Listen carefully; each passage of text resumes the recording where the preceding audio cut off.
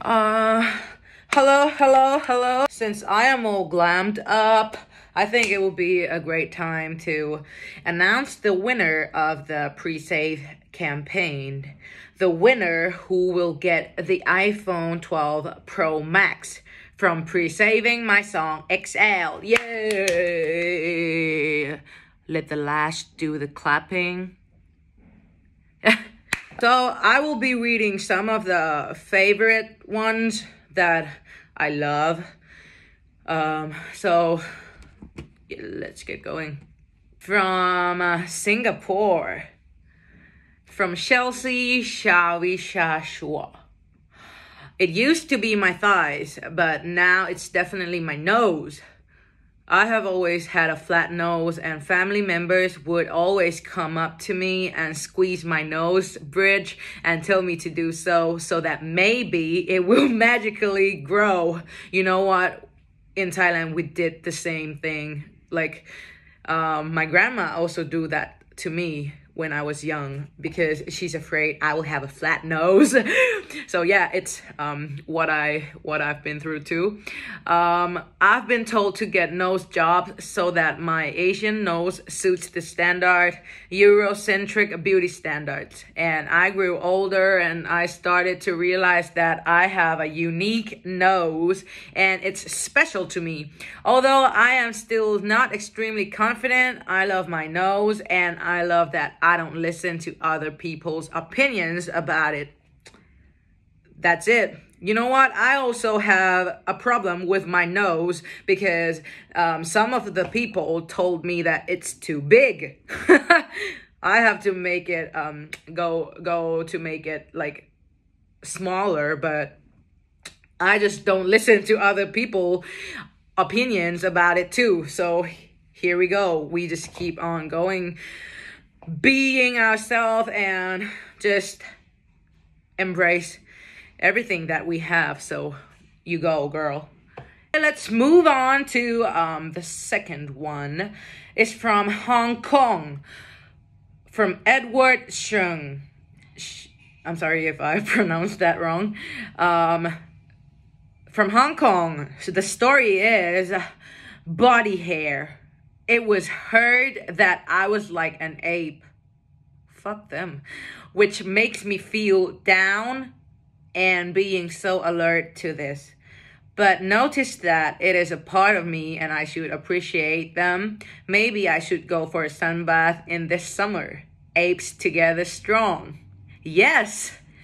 You know, I have a lot of body hair too, but I just don't give a fuck if there's somebody concerning about how it looks on me, which even I am not even bothered by my own body hair.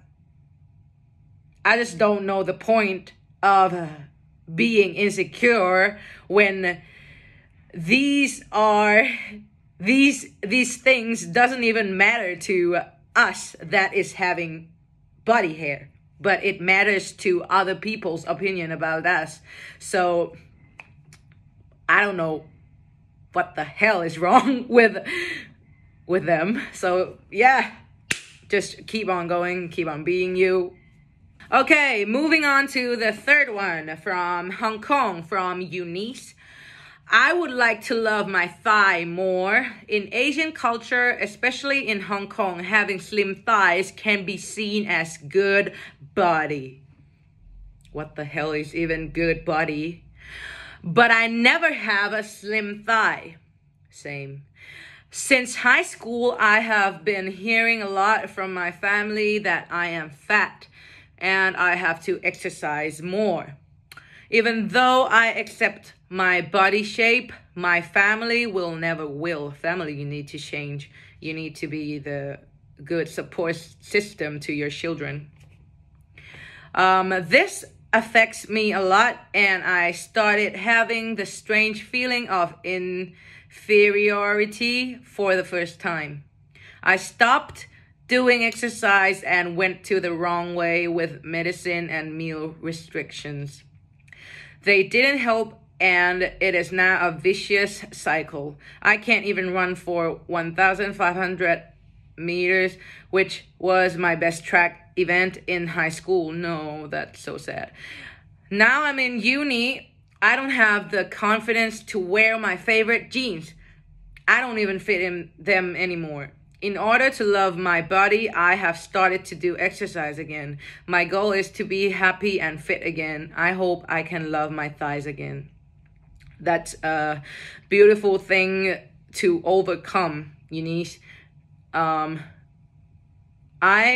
just want to say that, well, family is a very important part to really make someone feel good about themselves, because family is supposed to love you for who you really are.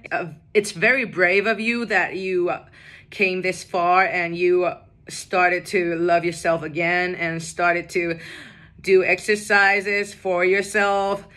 I don't have a problem with people wanting to be slimmer or skinnier. If your goal is not hurting you, you can do it. If your goal is to be healthy, then go for it. But don't go with the goal of trying to reach the beauty standards and like keep beating yourself up by shaping yourself and limiting yourself to just be happy only if you fit in the standards. You can choose to be happy just now. So that's my thought on that. And you are very strong and brave. Start to exercise again and to keep on having a healthy mind, healthy mindset, and go fit again. So I encourage you. Moving on to Nahatai Sin Kanarak from Thailand. Okay, her story is my boobs, because I've never been satisfied with the size of them. I always think that if I have big boobs, I can dress more confidently according to the standard of beauty. And I realized that I'm wrong. Even if I have small boobs, I can be beautiful the way I am. The best way is to accept myself and appreciate what I have. Yes, I definitely agree with that mindset, because I don't have boobs too. And I still feel sexy, because I think feeling sexy is all about the inside. If you feel sexy inside, even if you're wearing a pajama, you will find yourself sexy, because sexy is all about the mindset. So that's the right mindset you have there, and keep on doing it XLly, doing it with pride, and you will definitely feel more sexy and more confident about yourself, girl. Next one, which is the last one, from Thailand, from Siriyakon Tananan. The story is my mouth, because I like to smile, and this part is the easy of our body that can make impress to others by just smiling. But also cover our feelings too, if we can't show it out, what we really feel, if it's not good to show it. And I love to smile to myself in front of the mirror, because even when no one understands us or not proud of us, but ourselves will, and it's the easy thing to do to make we love ourselves. Yeah. Yeah, because a smile wouldn't cause anyone problem. It always bring out the positivity. You can always feel better after a smile, even if you're the one receiving a smile, or even if you're the one that's giving a smile. So เราสามารถทำให้คนอื่นรู้สึกดีได้ แล้วก็ทำให้ตัวเราเองรู้สึกดีได้ด้วยนะคะ เพียงแค่เรายิ้ม So the time has come for me to announce the winner of the iPhone 12 Pro Max. Eunice from Hong Kong! Yay! I just wanted to give a round of applause for Eunice. Oh, your story, damn, it is sad, but you overcome it, and it's very brave of you to overcome that, and I am so proud of you, girl.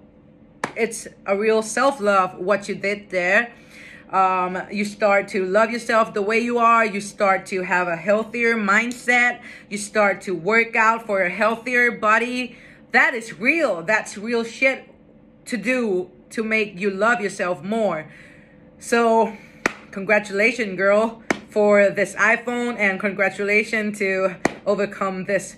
This is a beautiful story with a beautiful ending, and keep on going. I love you. Mwah.